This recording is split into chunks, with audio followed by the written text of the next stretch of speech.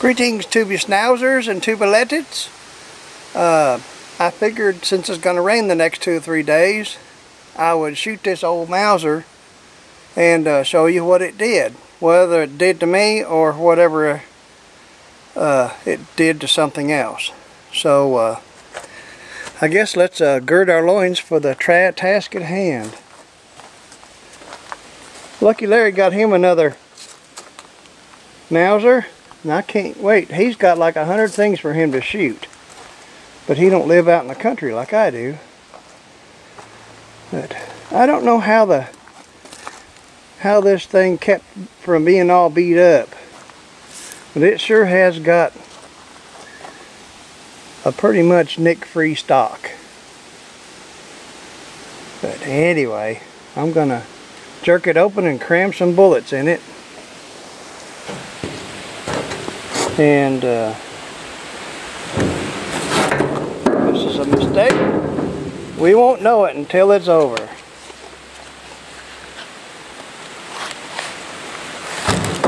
We'll put some Mausers down it.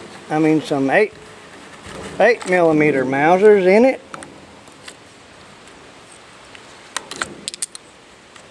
I think it holds 5. If I can do this before Mary Ann gets home, she doesn't like the bang and boom of anything. She has a startle response. Now, where is the back of that magazine? Where are you? Oh, there it is. It's hard to put this in there when you're looking behind something.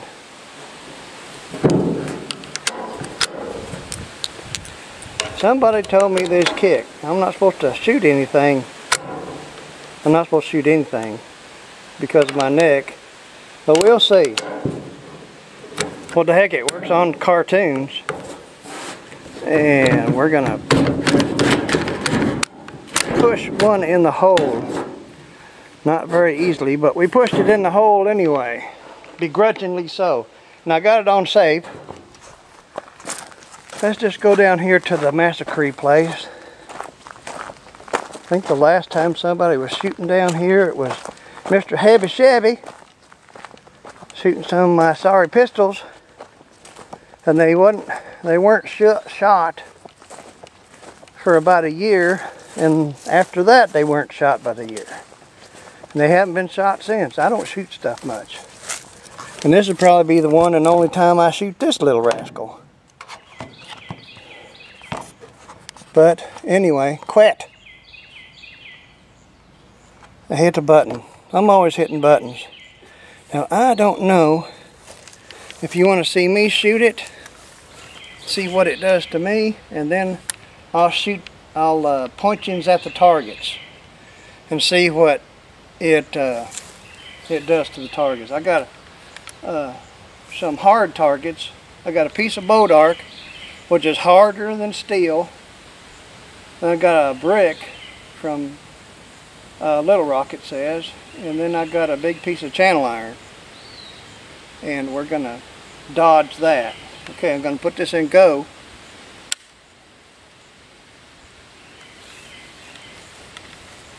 Alright. I can't see the sights on this. I guess that's all well and good.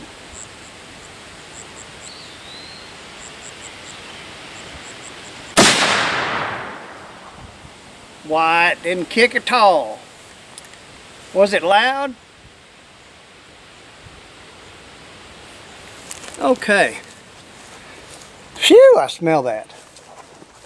Where would you all want to see this? From a safe distance, I hope. This looks awful safe to me. As soon as I can see where you're looking. Maybe there? Oh, quit! I keep hitting these buttons.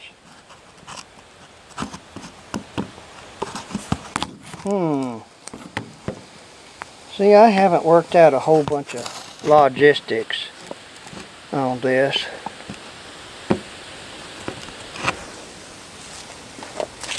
I wonder if I can put you in the dirt. You can see that better. Can you see that?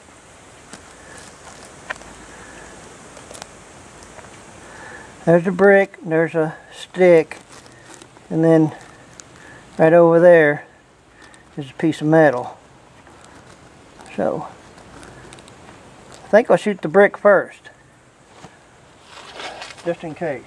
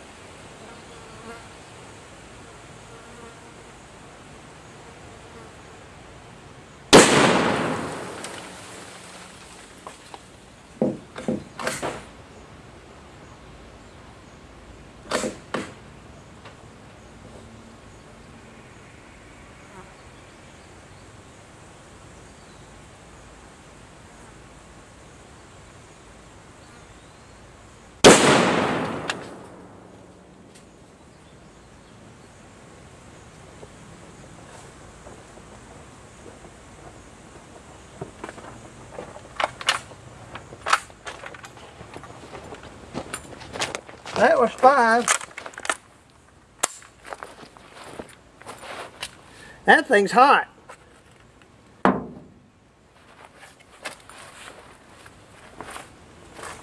don't know where'd the brick go? Holy moly. I should have shot this a lot more. This bow dart.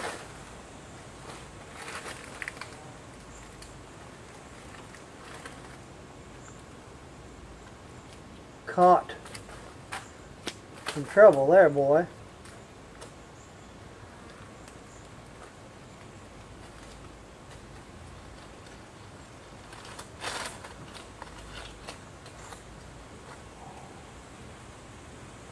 Huh.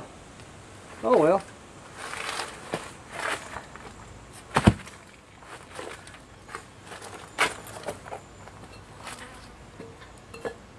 Ouch! That's hot.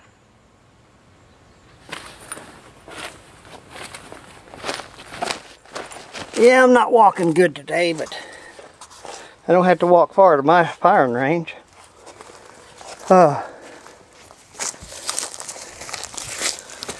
Here's a hole in this,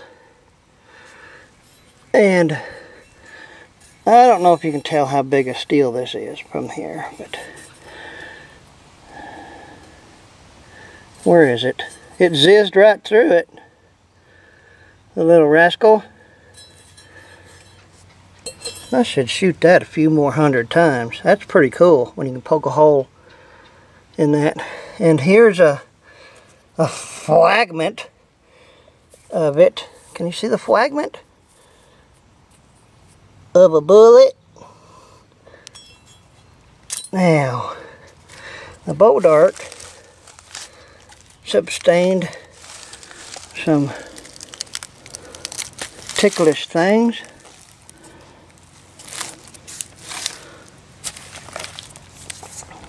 Where, oh, I guess that's a hole.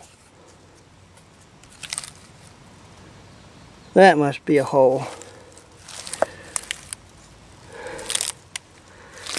And maybe that's a hole. And that's a hole. 2 holes in the boat arc. And I don't know if it captured it. One of them left. I don't know really. I'd hate for the boat arc to do more than this steel. But it may have. So I may start making helmets out of boat arc if you can cut it. But there's, looks like it's part of a brick. It says E-Rock. Huh. Oh well. Don't hide behind a rock. Good thing I didn't hit this bomb. Patoom. Okay, clean this mess up. There. But the old gun did good. Didn't blow up. And it didn't kick too bad. And the last couple shots I didn't even hold it tight. I just let it chew on me. And the barrel the barrel's still pretty warm. But when them Turks is riding across the Great Sahara and the plains thereafter, they had them a pretty neat little smoke pole. And when I had it apart, there was camel hair and sand and stuff all up under that stock. And I didn't see a lick of bluing under that, on the barrel or under the receiver underneath all that wood. I'm sure they had it coated. But the sand that I found was real white. And I've seen, I hate to say it, but I've seen sand over there a lot. And I've seen sand here. You can actually kick up sand here if you want to kick it up. And it's all sand. It all looks the same to me. But this is real white stuff. So maybe they've got Turks in Florida. I'll have to ask them Florida boys. But I'm going to call that a good test, and I'll put it up. There's a military museum up in Marshall, Arkansas, and that's where a bunch of my guns are going, or have gone. So I won't have to say grace over them. And this might be going there on some kind of a semi-permanent loan or display. So anyway, that's just the way the Turks bounce. I don't know if I can see you in this.